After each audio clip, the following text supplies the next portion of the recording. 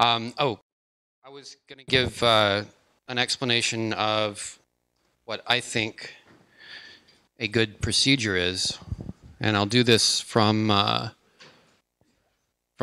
document that I use internally at my work.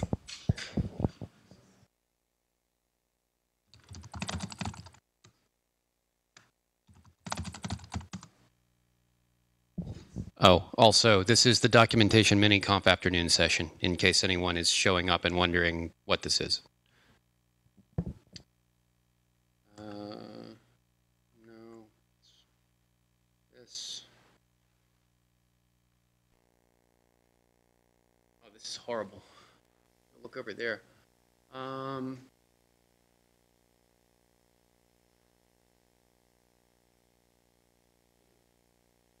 I don't think there's any profanity in this one. That's not exactly what I wanted to see.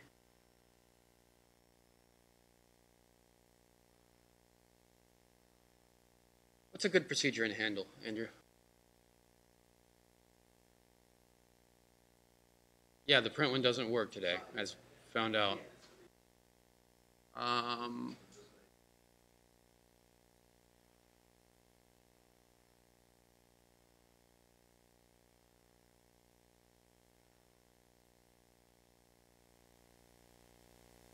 Really, that's very old. That's from 2011. What about resizing root? Yeah, this one has in it exactly the parts that I want. All right, so before lunch, someone asked a question about what goes into a good procedure. Or they said that he said that he wanted to get some basic tools for writing documentation as he was developing. I don't think the guy is here right now. No, he's not. No.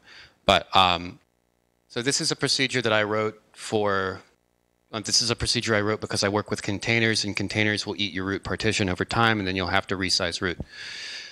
And the part that I want to point out is that the way that I conceive of technical procedures is that there's an exegetical part, an explanatory part, and then an incantation, if it's a command line thing. So you have, like, for step 1, log out of all users. For step 2, log in as root. For step 3, unmount home. And here I have an explanation, and then the incantation itself, unmount/home.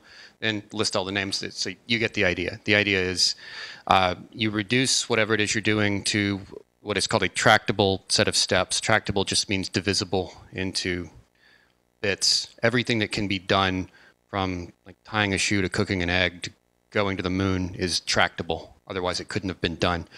Articulating what is tractable is tougher. So I explain what's going to be done, and then I provide the incantation to do it. And that's it. I don't have anything else to say about it. If there's any questions, I'll talk about it, but I don't think there's that much to it. Oh, 1 second. I'm going to have to hand the microphone to people. This thing. Back to our discussion. We are talking about just superficial list here. Now, what user, or particularly not skilled administrator, would do if he couldn't unmount home? So the question is, what would an unskilled administrator do if he could not unmount home? It's written right there in the procedure, umount/home. Yes, but it doesn't work. Well,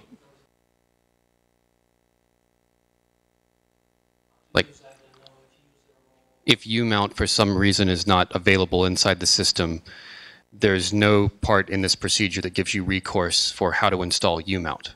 That's the question, or that's the complaint? Okay. We have the steps. Most of the time we have these steps which you're supposed to do, like this one. But there is no reference to what to do if this step doesn't work for some reason. Because, well, taking into account we have hypertext reference stuff. We can actually put the Transclude the UML procedure. Yes. In transclusion is a word made up by Ted Nelson, whom I should have mentioned in my degree of tech writing. Ted Nelson created the word hypertext. He created the word hyperlink. He also Nice. Then one we don't use it because starting from the top line, you can mount it. You need at least the reference to fuser or something like this to find out what particular process hold this file system. Then second, I think fdisk. Well, that's mostly fdisk, but Red Hat fdisk doesn't use the sectors. It still uses the cylinders, which is very inconvenient sometimes, so you need to put fdisk-lu. Then the third, next thing, it depends on the file system, obviously, which is home. And again, it would be useful to put some reference there. That's what I'm talking about. We have only one level, and we have very superficial level of the documentation. We never have the second level. I'm not talking about third.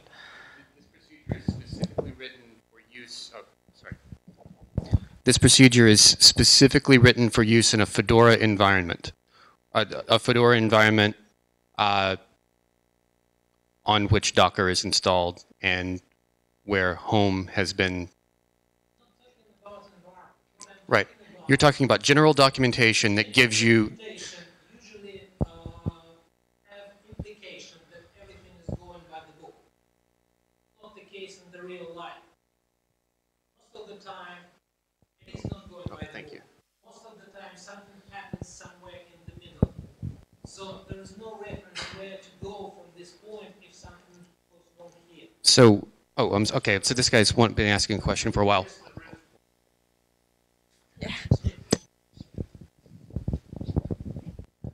Thank you. Well, yes, there is, because at the beginning of your document, you have this is the minimum knowledge and skill set required to complete this. This is applies, yeah, exactly the reference. Like this only applies to a Fedora system, or in this case, it only applies to a Fedora system. But in your document, no matter what you're doing, you've got to sort of provide those guidelines. And also at the beginning, if during this procedure you encounter any issues, please contact, here's the developer's contact, here's the author contact, and you put that at the beginning so it doesn't clutter up the individual steps of the procedure.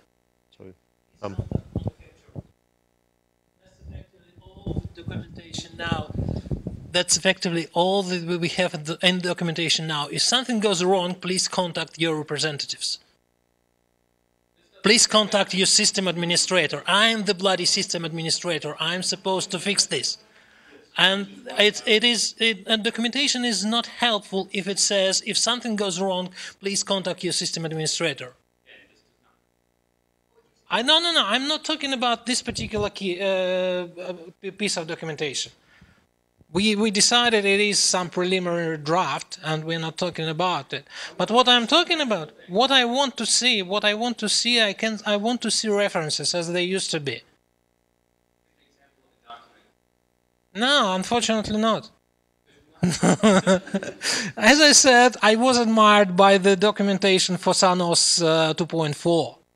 It was full shelf and all the technical SunOS, yes. And all the shelf has at that point, it has enough technical details for me. I could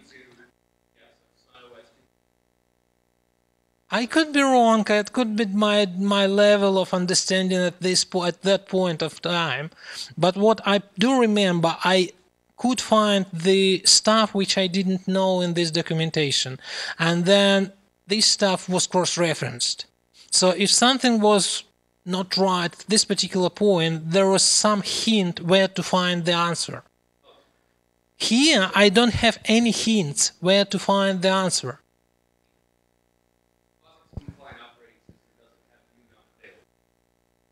That means, again, we are going back to the level of the documentation. The documentation nowadays, documentation actually have implication of some technical level. what should I do if I'm, well, I don't know, 10 years school student, and I try to do something?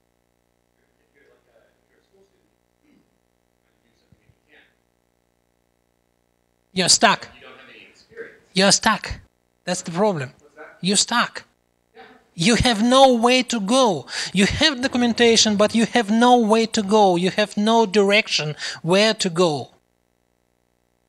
And you have hypertext. You can actually put links inside it. On each step, you can say it's put the links. If you put, well, step 3, mount home. You can put actually links to at least to mount main page, which says why you couldn't mount it at some times. Okay, actually, Jamie, you can let this guy talk first. Thanks. I think I understand what you're getting at, is that you want to make the error handling process explicit in the document.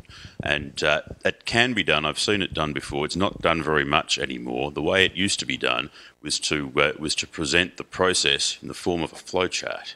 Now, end users hated that sort of documentation, and that's why nobody does it anymore. But you've got a valid point in that error handling does need to be considered. But I think Zac's point is really here was that this sort of simple flow, mention a point, show what needs to be done, move on to the next one, makes things very, very easy for the user. What we do in our documentation is pretty much that, with a statement like the one that the gentleman on the left here said before at the very beginning of the document, saying this is the assumed level of expertise for the user of the document. I don't know if that helps or not, but.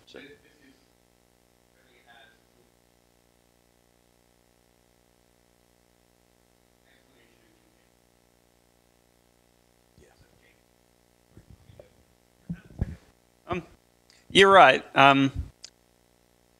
With the documentation that most people are writing here, it's an enterprise level product, or it's a fairly complex product.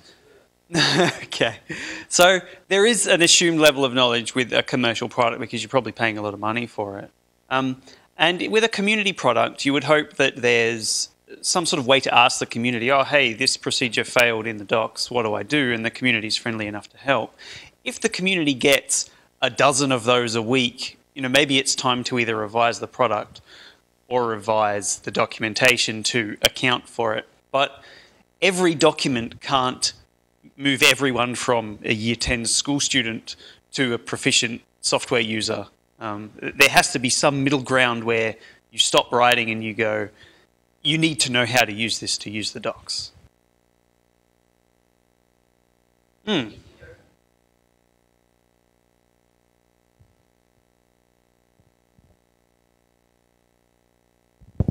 That's all I had to say about this procedure. I don't have anything else. Ricky from opensource.com is here if she wants to talk. I know I said to do this non-verbally, but here I am lying. Would you like to? Yeah, okay. Ricky from opensource.com. Applause. Thank you. I said I would come down like Price is Right, but I didn't. So, is anyone familiar with opensource.com? A few of us. Okay. Opensource.com, the URL is in the name, and it's a site supported by Red Hat. The site just turned 6 in January, the 25th, I think, 24th or 25th. And I've only been on the site for about a year. My background is in tech journalism. I've been a tech journalist for quite a few years. I worked on Linux Pro magazine, sysadmin magazine, a bunch of freelance work for Network World, Linux.com, and other sites. So I'm not a tech writer, but I'm a huge fan of documentation and I mean, I'm not a documentation writer, I guess, but and so on opensource.com, it's a community site supported by Red Hat, and so almost all the articles are written by people in open source communities. It's not a Red Hat marketing site, so you're not going to find a bunch of Red Hat coverage on it. That's on different sites. You'll find coverage of lots of projects you've never heard of, I'm sure, and then some how-to type articles. People getting into open source for the first time, that sort of thing. People from all over the world write for the site, and most of them are not professional writers or have writing experience. And so there are many opportunities to write for the site, but one thing I tell people is documentation is a great way to write for the site, because many open source projects don't have anyone doing documentation, or any writers, very experienced writers, but they want documentation. And we have a couple of editors on staff, and so we edit everything. And so if anybody wants to write for us and end up with stuff you can use on your project, that's a good way to kind of kill two birds right there. You get publicity for the project, and then you get professionally edited and promoted content that then you can then go, put on your site and have documentation. So anyway, I'm happy to answer any questions about opensource.com, and we have a documentation column, and we're always looking for articles for that. It's a community column, so there's not just one single person writing for it, and it's not on a schedule either, because it's based on when people want to submit content. And one thing we're always looking for is content on best practices for writing documentation, tips and tricks, tools, different programs that you might be using, or workflows, so if anybody wants to share that kind of content or just read it, it's on the site. So any questions about opensource.com or no?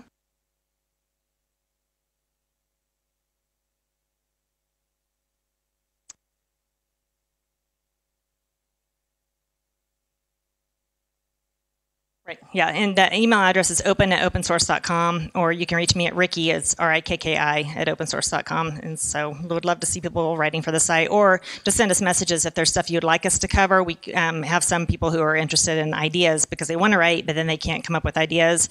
And so we have a writer's list, and we just send a note and say, somebody wants to know about this, can you write? And often people will jump on that. So thank you.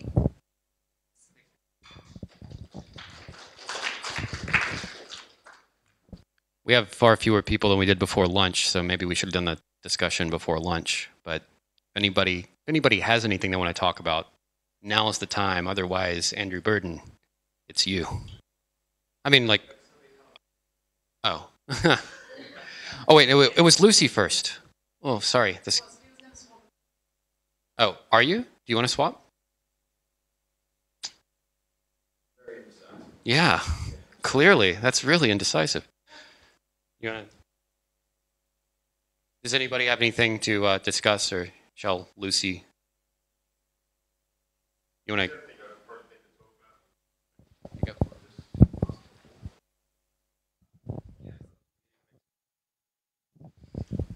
So while waiting for the setup, we have started porting most of our stuff from MediaWiki into Markdown format and using Make the Docs, which is used by Read the Docs. I've heard people talking about, I just completely forgotten, you said DocBook. Oh, yeah, we're talking about, DocBook. So what do other people use for their documentation systems to ensure that it's version controlled and also generates properly? People composing things in Markdown, or are people actually making raw HTML? What are people doing?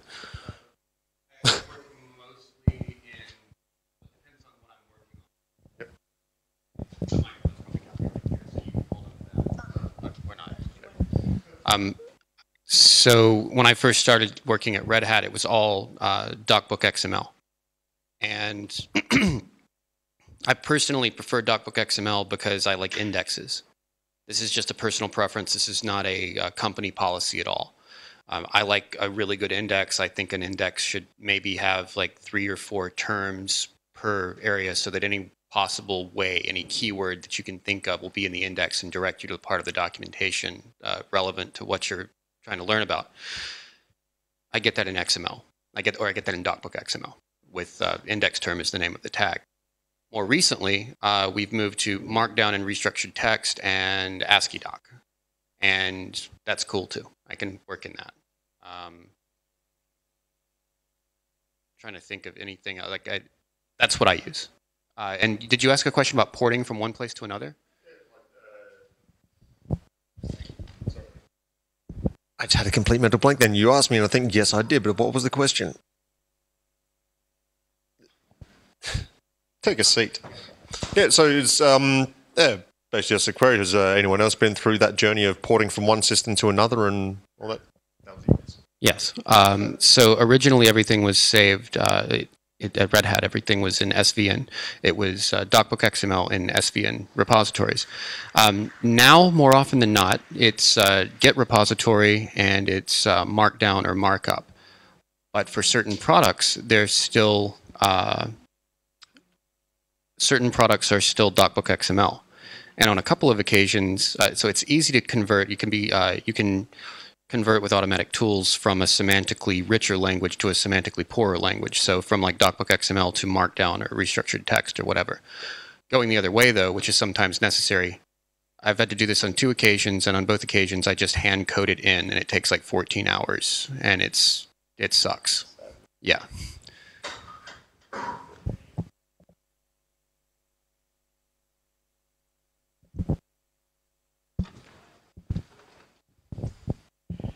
I guess while we're sharing experiences and all that, when I was at the Australian National University, initially we had a folder full of Word documents. And our knowledge manager had this idea of let's organize it by putting shortcuts, which didn't work on the Mac I used at the time. And so the idea was to start moving towards Markdown, because to quote the service system manager, it's very easy to make professional looking documents, as opposed to Word. Unfortunately, some people with a mostly Windows-based staff were a bit hesitant to use it, and I think in the end they were using something similar to Wiki. In my current position, documentation has been scarce, and a similar thing in Word documents in SharePoint, but we're moving towards Confluence.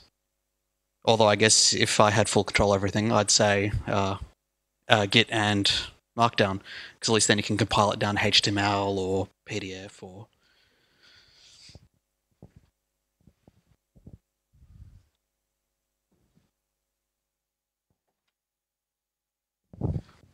If no one has anything else, then... oh, Stephen Ellis, ladies and gentlemen. All right, so I'm going to give the floor to Lucy.